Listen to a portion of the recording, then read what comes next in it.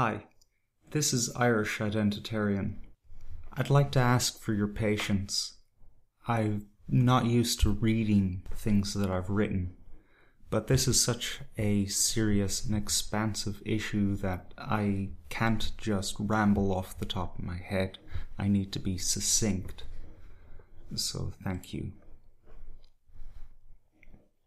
In recent weeks, Europe has seen an epidemic of pre-planned mass sexual assaults perpetrated by non-Europeans, a phenomena they themselves call Taharrush Gamea, or in crude English, mass sexual assault. This isn't a highly reported fact, but it is a fact all the same.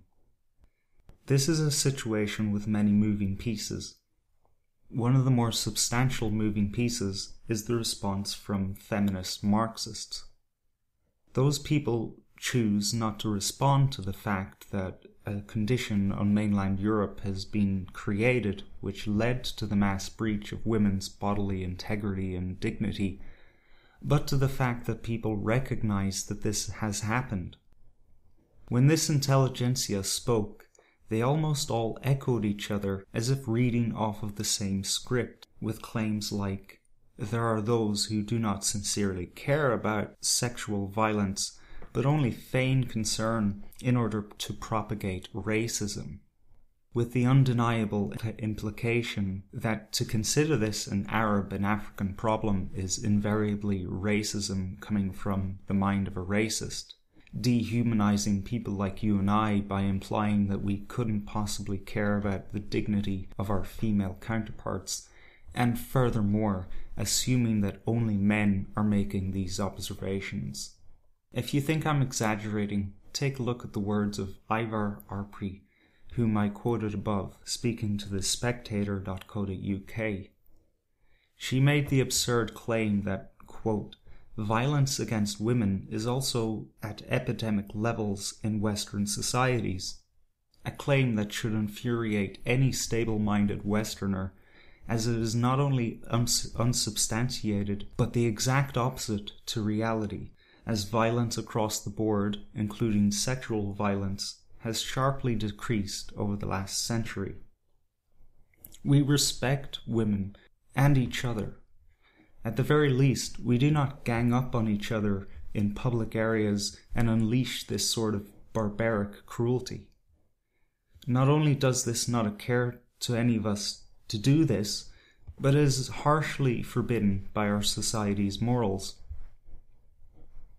The type of behavior we see during a Taharrush Gamea attack requires at least some degree of social acceptability.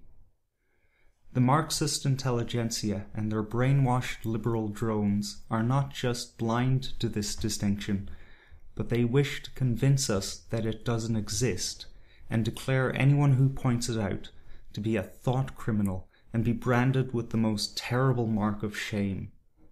If you do consider this distinction, you will be branded a racist, and by effect, none of your opinions matter anymore. You're now a Nazi who wants to kill 6 million Jews and subject the world to unspeakable horrors and misery. Effectively, a Satanist, an embodiment of pure evil. I'm probably preaching to the choir at this stage in my presentation, but I had to lay the foundation first before I could say something new. There's something redeemable in Ivar Apri's report to the Spectator, which you can see for yourself, as I have linked the article in the description. The context in which she laid out the history of Taharrush Gamea phenomena is a political context. It began as an intimidation strategy of political factions, and sure, as the cultural precedent was set, it took a life of its own, but it is primarily a political strategy.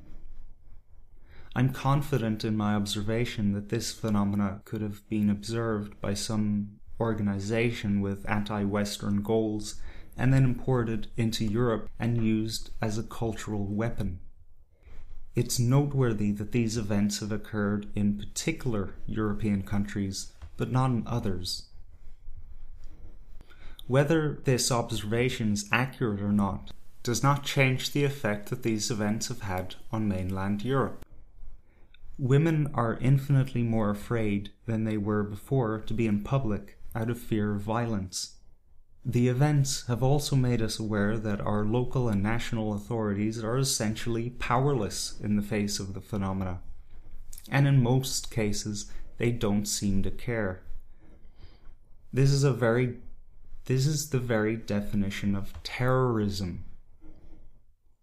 Europe is officially under attack. A state of war has been declared against us, and it is in our enemy's best interest that we are oblivious to the fact. It's about time that we left our keyboards and our Google Hangouts behind us and venture into the world to protect our people and our land. It's clear that our local and national authorities are feigning intentions to deport this radical element, and that we do not have sufficient influence over them to enact the stern policies that we know are required to keep our countries and our people safe. So for the time being, we need to act as partisans. I'm not suggesting we form groups or militias, but take it upon ourselves as individuals to resist this progression. It's clear to all of us that there is no legitimate leadership or great change to trajectory on the horizon. And sitting around waiting for it to come about or calling for it on social media is a fool's task. At the very least, there is a conspiracy of silence operating against us, and at worst, there is a conspiracy of genocide operating against us. Either way, we are cucked and we are fucked. If there is a solution at all, it lies in us as individuals. We do not need leadership, at least not at this stage in the war.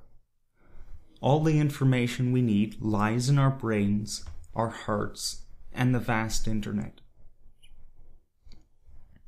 What I'm suggesting is that both men and women arm themselves with whatever is available to them. Something small that can be concealed which won't pose a risk to yourself or others. If you are a person of good standing in your community, the local authorities will have no reason to stop and search you. If you do not otherwise misbehave, you should be able to go about your day unobstructed by police and always be ready for a fight. Women need to learn how to protect themselves.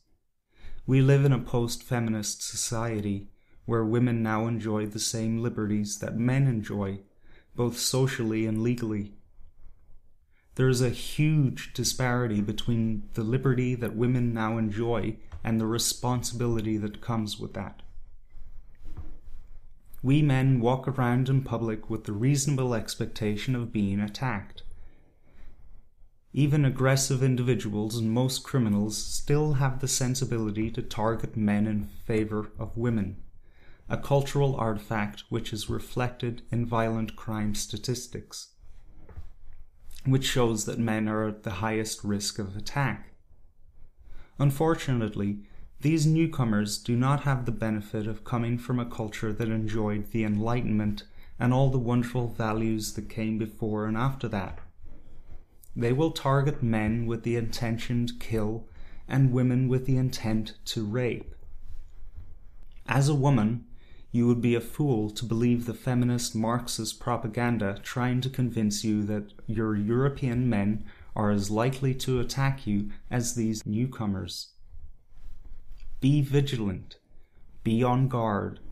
If you are surrounded by newcomers with the intention of violating your sovereignty, you may still be groped or raped, but you should leave your attackers with a lasting impression, a lesson to think twice before they try to violate another woman or attack one of your men. This is a sensibility that seems to be lost on Europeans, yet most other women around the world know that their sanctity may someday have to be protected with violence. Men need to be armed or capable of fighting when at festive events or other large public gatherings. Neither you nor your women should become so intoxicated that you cannot handle yourselves if something were to go wrong. Being completely fucked up is now a privilege you may only enjoy during public gatherings where newcomers are not present. As a man, you must be on guard around these people, as you simply cannot trust them. Trust is a project. It takes several generations. Do not offer it to strangers. If strangers are present with you and are women, enjoy yourselves, but only to the point where you are confident in your agility of muscle and mind.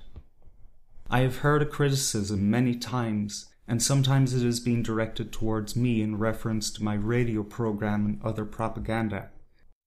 We shouldn't exclusively blame the immigrants. I agree with this sentiment wholeheartedly. If you are at home, in public, or at a private gathering, and you witness an injustice being perpetrated by anyone, newcomer or native, do the manly thing and intervene. We need to maintain our high-trust society, but we should never forget that it is endangered from within as well. Every society will always have a rogue element that needs to be kept in check by more responsible people. If we become barbarians ourselves, what is the point of keeping the foreign barbarians out? In this era of conflict, we can count at least one blessing. In the face of what we are not, we have a very good idea of what it is that we are.